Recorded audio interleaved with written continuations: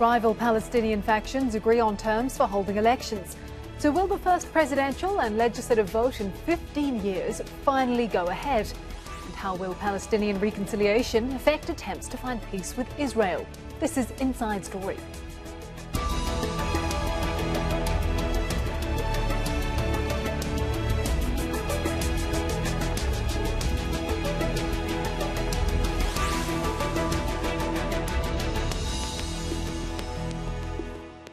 Hello and welcome to the programme. I'm Vinnell. 14 Palestinian factions appear to have put aside some of their differences, opening the way for elections to be held. The agreement includes the main rivals, Fatah and Hamas, and has been reached after talks in Egypt's capital, Cairo. The two sides have been fighting since Hamas won parliamentary elections in 2006 and held power in the Gaza Strip a year after. There have been repeated attempts to hold elections in the past few years, and if these go ahead, they'll be the first in 15 years. The parliamentary and presidential votes are now set to take place in May and July, respectively. Nida Ibrahim reports from Ramallah in the occupied West Bank.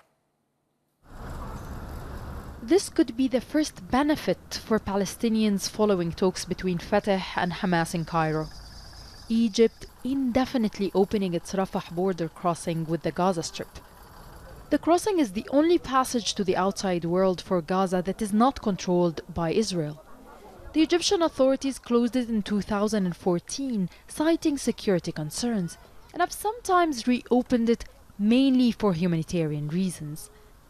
Despite the decision, Palestinians say it's not easy to make the crossing.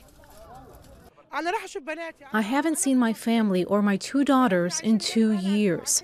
I thought this could lead to an opportunity to visit them, but we haven't seen relaxed measures. The number of people allowed in is very low.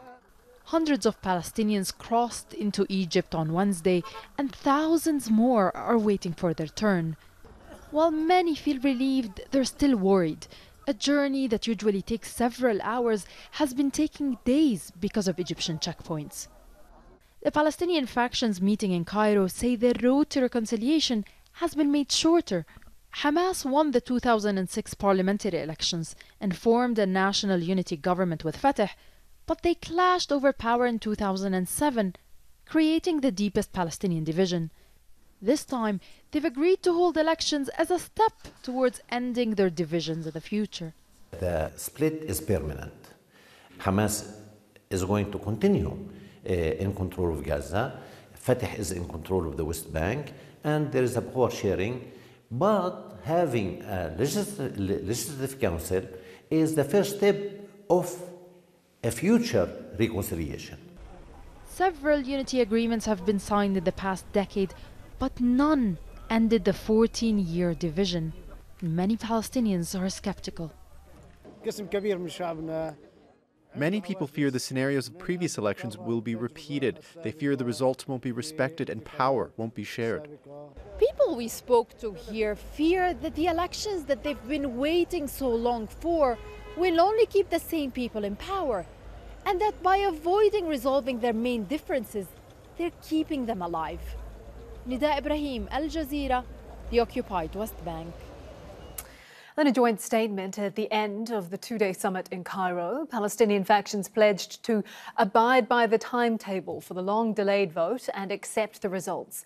An election court will be set up to monitor the process and resolve any disputes. It will include judges from the West Bank, Gaza and East Jerusalem. Uniformed Palestinian police officers will guard voting sites in the West Bank and Gaza. The two groups also agreed to allow unrestricted campaigning and to release political detainees held in the West Bank and Gaza.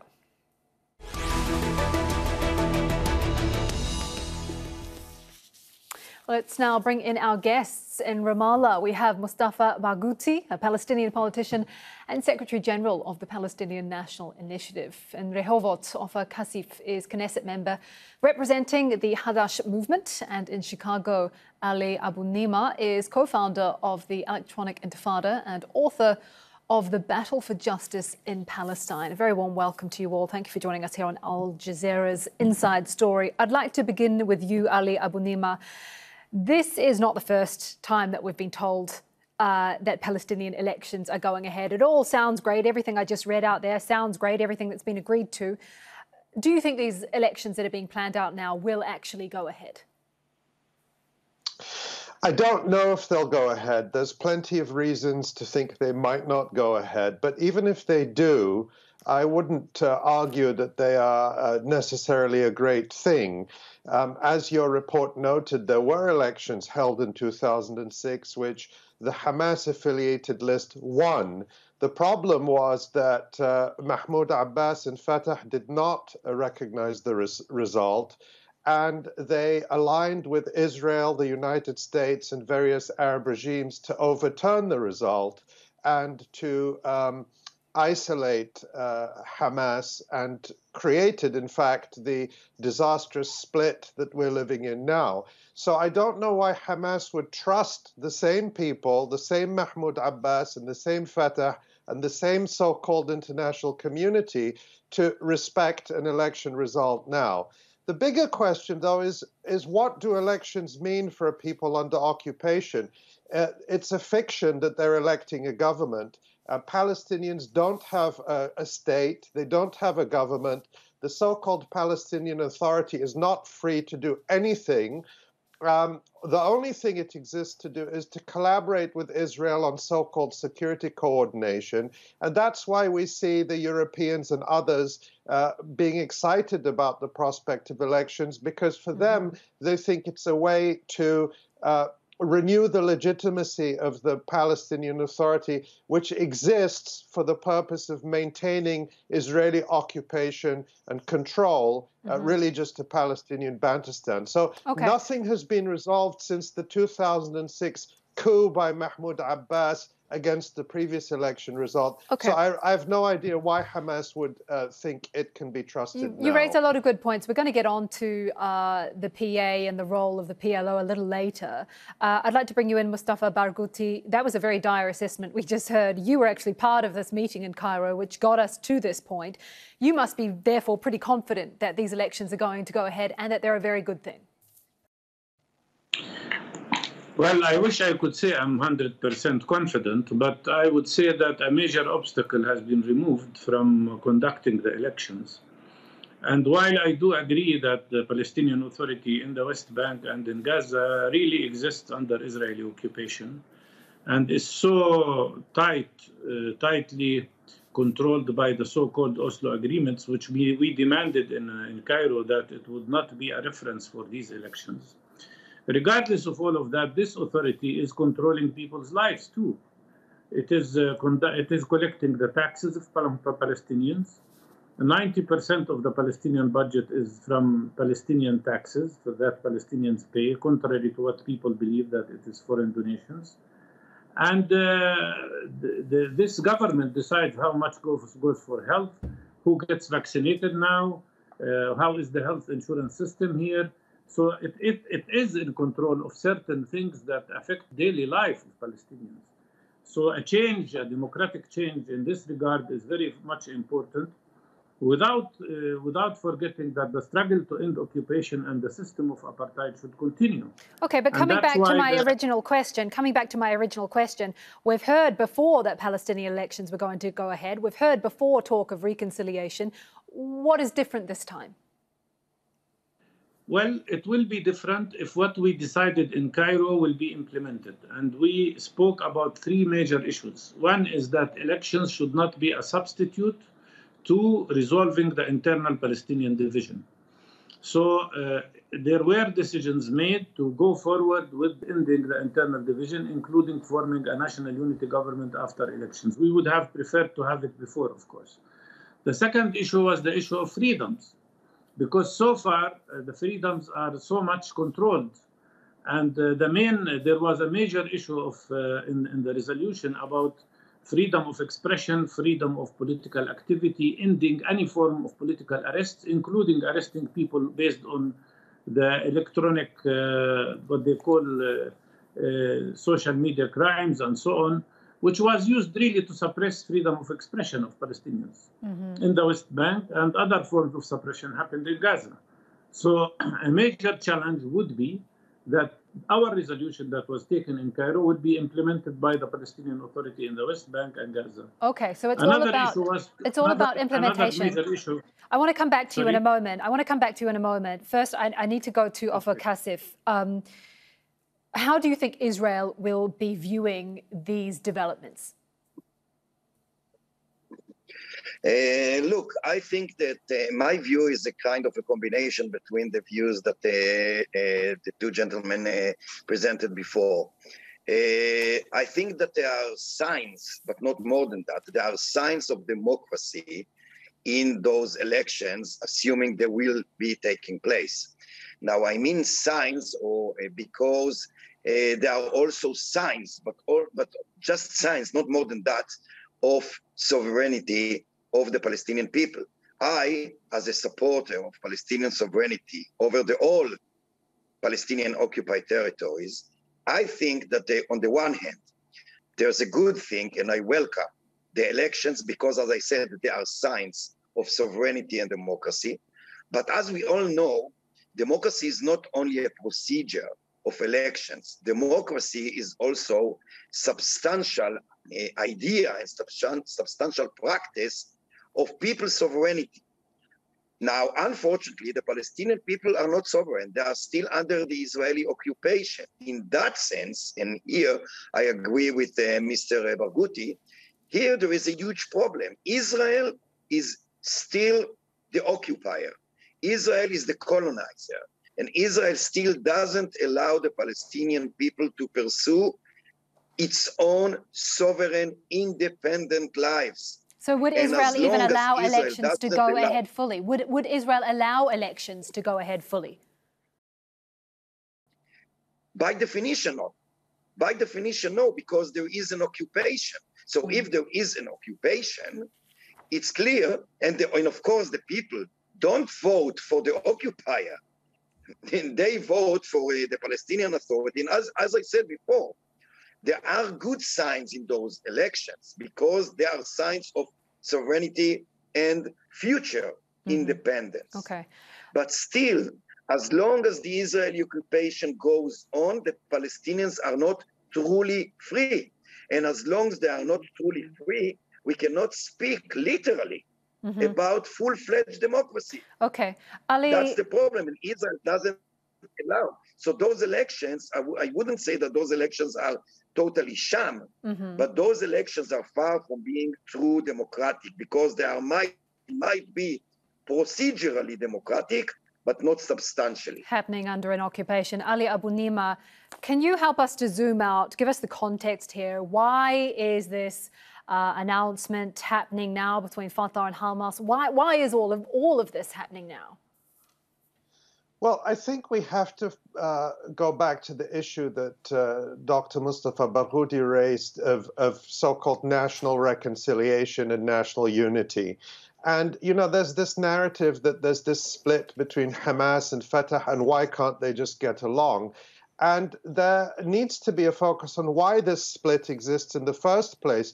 The fundamental split and why it has existed and persists is because on the one side you have Mahmoud Abbas and Fatah and the internationally supported Palestinian Authority in the West Bank, who believe in collaboration with the Israeli occupation. This is called security coordination, where the Palestinian Authority, which people would presumably be voting for, works closely with the Israeli army, works with the Shin Bet, the Israeli secret police, helps to put Palestinians in prison on the one hand. And on the other side, you have Hamas, which supports resistance. And in fact, its military wing, as we know, has fought 3 wars with Israel in the past decade and in the years since the 2006 election. So the basis for national unity has to be, it can't be, one side collaborates and the other side resists. Unity means either Mahmoud Abbas has to give up collaboration with the Israeli military occupation, or Hamas has to give up resistance. And since so far neither has been willing to budge, Mahmoud Abbas is totally committed to collaboration, and Hamas remains committed to resistance, there can be no unity and there can be no papering over these cracks. That's why we've seen over the years, I don't know how many so-called reconciliation agreements and meetings in Cairo and announcements, and they all fall apart because of this fundamental split that people think can just be made to disappear. So the question is, since we know that Mahmoud Abbas was absolutely committed to collaboration with Israel, the question is, has Hamas's political leadership given up on the idea of resistance and decided to join Mahmoud Abbas in a coalition? And the other point I just want to make in relation to the agreement in Cairo that Dr. Barghouti talked about is it's not up to Palestinians to guarantee whether the elections are free or fair, because as noted, this is under occupation, and Israel defines virtually every Palestinian political party as a terrorist organization. And right now, there are members of the last Palestinian Legislative Council that was elected in 2006, like Khalid Jarrar, who are in Israeli prisons. So Israel will not respect, Israel will only respect the result of the election if it gets the result which it wants, which is the perpetuation of Mahmoud Abbas and his collaborationist regime. It will not allow a result that does not meet its requirements, and nor will the so-called international community. If Hamas wins again, the EU will immediately stop its funding, so will the Biden administration and all the rest. So let's not pretend that Palestinians really have any choice. The only thing they're being asked to do is to elect a Palestinian authority that can continue to collaborate with Israel against their rights. Okay, I need to interrupt because I need to make sure that we have a spread evenly discussion. You made a number of very good points. I'd like to come back to you, Mustafa Barghouti, just on one of the points that we just heard there, talking about either it's Hamas is giving up resistance or Abbas is giving up cooperation with Israel. That's the only way that this can go forward. What's your take? Well, in my opinion, of course, there's a difference between Hamas and Fatah on the issue of the type of struggle that should be conducted and the type of relationship with the Israeli occupation. But increasingly during the last years, Hamas also became an authority in Gaza Strip, which is under Israeli siege, while the PA, the Fatah, is under Israeli occupation in the West Bank. In my opinion, during the last years, the struggle was concentrating more about a struggle over an authority, which is under occupation. So that basically is the side of why the two sides are even getting close to declaring that they will run a unified list in the coming elections, a unified Fatah-Hamas list, which means what? It means they are ready to get together to reconcile the issue of dividing the authority between themselves. That is a major change and a major development. But we should also note the following. Does the Palestinian people have the right to choose its leadership? We are not only talking about the leadership of the authority, we are also talking about the leadership of the PLO. And part of this agreement that was concluded in Cairo is that there should be elections of the Palestinian National Council. And one thing that we don't want to see is a formation of another quota system where the Palestinian political groups and parties divide the seats between themselves without giving the people, the public, the right to choose. I think the Palestinian public has been deprived for a very long time from the right of choosing their leaders, whether in the PLO or in the Palestinian Authority. And that is the aspect that we should care about and we should concentrate on and struggle for. One more issue I have to mention here is that some of the changes that were made in Cairo are very important if they are implemented, because we demanded that the law is changed to give an opportunity for younger generation. Our proposal was to bring down the age of ability to run to 21. We demanded that the women will have at least a quota of 30% in the seats of the parliament, which is very important in comparison to what we have today. But the big question will remain, what Israel will do. We expect that Israel will try to obstruct elections in Jerusalem and maybe in Area C. That's why we see these elections should go in the direction of becoming one form of popular nonviolent resistance against Israel. Okay. And insisting on having elections despite Israeli decisions. The other big question quickly is what the international community will do. Will they again repeat what they've done in 2006, as was mentioned? Well, this would not be acceptable. The world community has to respect the will and decision of the Palestinian people, whoever they choose. Yeah, I want to pick up that point and put it to you, Ofer Cassif. As we've heard and talked about a few times now, it was the US that supported attempts to push Hamas out of Gaza. Hamas out of Gaza after it won elections in 2006. It's been very involved in Palestinian affairs, to say the least. So what will the Biden administration be thinking now when it looks at the developments that are happening between the Palestinian sides? Is the US going to get involved again? Could the US in some way deal with Hamas?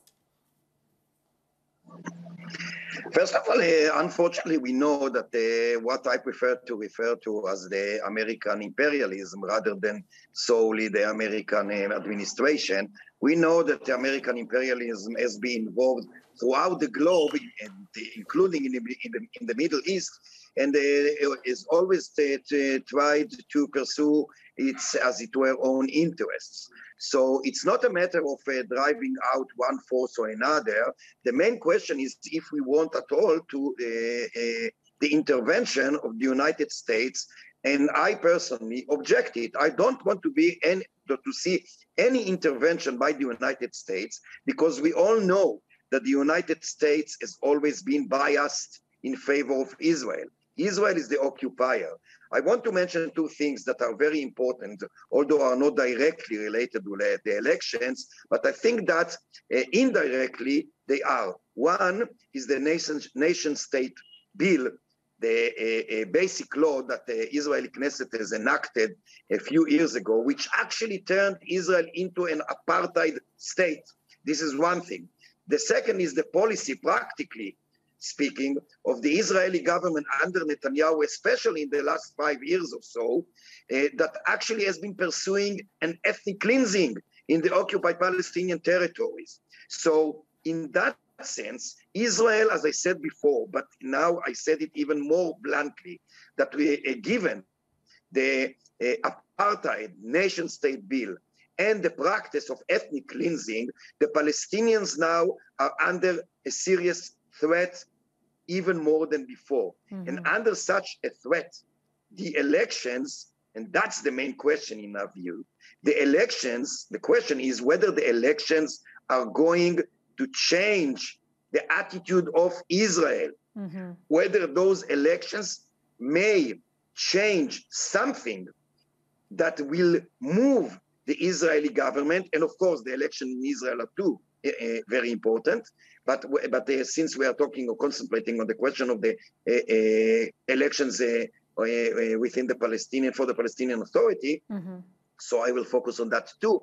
The question is whether those elections are going to free the Palestinians from the terrible occupation, apartheid, ethnic cleansing that Israel has been pursuing. One thing I think we haven't covered yet, not a solution. And we can't. United States is part of the problem.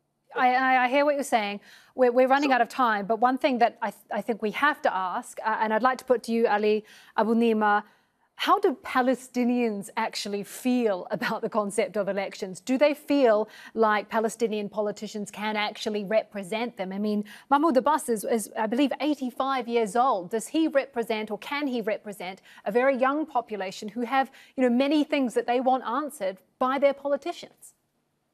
Well, that's a very good question. We have to remember that even if these elections go ahead, they exclude the vast majority of the Palestinian people. Remember, the Palestinian people is not just the residents of the West Bank and Gaza Strip, but the millions of Palestinians forcibly exiled from their homeland by Israel solely on the racist grounds that they're not Jewish. So I know that the Cairo document that Dr. Barghouti mentioned says there should be elections for the Palestine National Council. But the reality is that that has never happened before, and you'd have to overcome the practicality of holding elections for Palestinian refugees in Jordan, in Syria, in Lebanon, in other countries where this has just been unprecedented, and I doubt it would be permitted to happen. So even if they agree to that on paper, the elections in the West Bank and Gaza would not produce a legitimate leadership for the whole Palestinian people. Okay. And if Hamas and Fatah run together, they don't even give the people of the West Bank and Gaza Strip any sort of meaningful choice. I think we should stop kidding ourselves that under a brutal military occupation, an apartheid regime like Israel, that we can have elections any more than black South Africans could have had valid elections under Bantustan conditions. Okay, we're going to have to leave it there for time. My sincerest apologies. We have run out of time. A big thank you to all of our guests, Mustafa Barghouti, Ofer Cassif and Ali Abu Nima. Thank you. And thank you too for watching. You can see the programme again anytime by visiting our website, aljazeera.com. And for further discussion, go to our Facebook page. That's facebook.com/AJ Inside Story. You can also join the conversation on Twitter. Our handle is @AJ Inside Story. From me, Kim Vinnell, and from the whole team here. Bye-bye for now.